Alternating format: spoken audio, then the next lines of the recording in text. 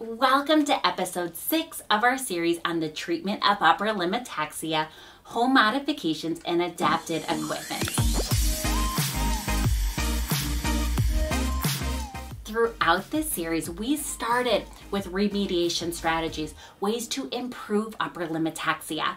We then pivoted to compensatory strategies, ways to offset the problem. We're going to end this series looking at adapted equipment and home modifications. There are no paid promotions.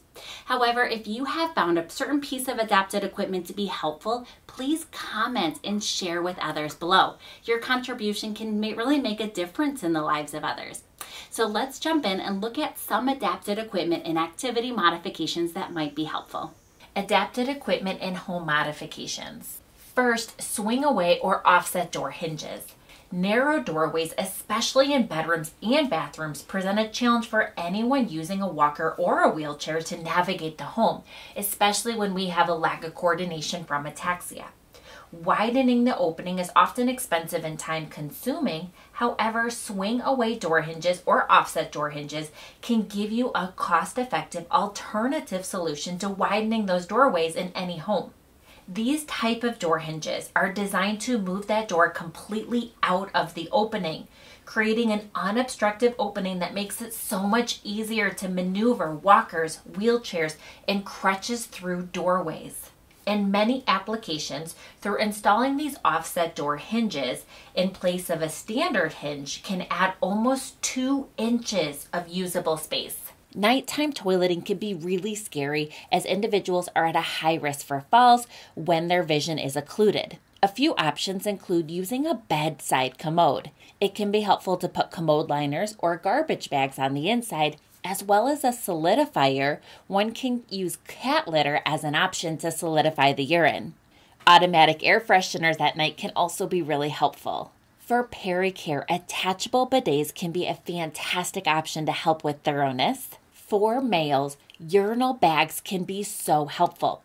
This is because inside the bag itself, there's a super absorbent pad. Those pads can convert body fluids into a gel, so there's no more mess or risk of spilling urine in the bed. For nighttime, there are timers, clapper lights, voice activated, motion censored, strip lighting, and toilet bowl lights. For oral hygiene, when individuals with ataxia have severe tremors, it can be so difficult to put the toothpaste onto the toothbrush. For these individuals, they may need to take the toothpaste and put it directly to the mouth on the front teeth, skipping that step. An electric toothbrush may be really helpful. An individual can also reduce their tremors by standing against the wall, propping their arm against the wall, and stabilizing it to counteract any tremors. For grooming, there are many models of hands-free hair dryers. These can be on stands or suction cups on the wall. For upper body dressing, managing buttons can be really difficult. An individual may want to try the pullover technique, where they button the shirt ahead of time and then put it on like it's a pullover shirt. Transition to a Velcro button conversion kit. Purchase clothing with magnetic buttons. Transition from clasp bras to sports bras. For lower body dressing, transitioning to Velcro button conversions or magnetic buttons. And when individuals struggle with their pants falling to their knees, they may want to try a pant clip. You can find a video of pant clips listed in the description below. When it comes to lower body dressing with shoes and socks, there's a few recommendations or suggestions to consider. A friend of mine with ataxia recommended grip socks with toes and or straps. This is because as she's walking, the grip socks tend to slide off. Therefore, having the toes or straps helps those grip socks remain on her foot. When it comes to managing shoes, tying shoelaces can be so difficult, especially with tremors. Therefore, there are some other options. One is elastic shoelaces. There are so many types and models to look through, but some of them, as seen in this picture, look just like real or regular shoelaces, except you keep that knot tied. Magnetic shoelaces are another option. However, I am cautious about recommending this for individuals who are ambulatory, who can walk with ataxia. This is because as we walk, if the toe of one foot catches the heel of the other, the magnetic shoelace may pop open, so just be very cautious. A third option for individuals who have Velcro shoe straps, it can be helpful to go ahead, drill a hole, and add something like a key ring that can give you something to grasp when opening or closing.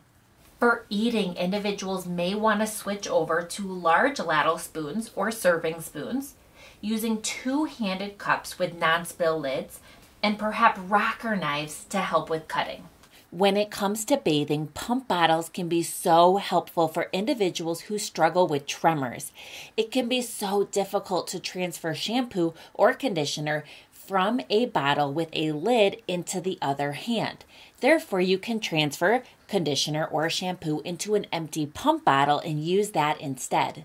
When it comes to managing bathtubs, there are bathtub conversion kits out there. This is one example. There's many companies to explore. Another option is a bathtub transfer bench. Part of the bench is inside the bathtub and the other part is outside the bathtub. Therefore, you can sit down and swing your legs over in a seated position. I personally like the Splash Defense models as it has a slit for the shower curtain. And for showers, there are shower chairs. To prevent slipping, individuals can purchase anti-slip shower strips or stickers, or maybe wear water shoes. It's really important to get sturdy grab bars and be cautious against any suction cup ones. One can put grip strips on those grab bars or on other things such as railings outside or on their walker to prevent slipping. Or putting rubber bands around things, bottles, to prevent those bottles from slipping right outside of our hands. There are many companies that provide adapted clothing resources. Here is a list of a few examples. If you have any, know any, or use any other adapted clothing resources, please share by writing in a comment under this video below. And those are some ideas of adapted equipment and home modifications for individuals with ataxia. And that was episode 6 of our series looking at adapted equipment and home modifications that might help with cerebellar ataxia. If you found this video educational or helpful, please like below, subscribe, and share these free resources with others. My link to Patreon is in that description below. And then check out other free educational videos and free home exercise programs here on Little Steps, Big Gains.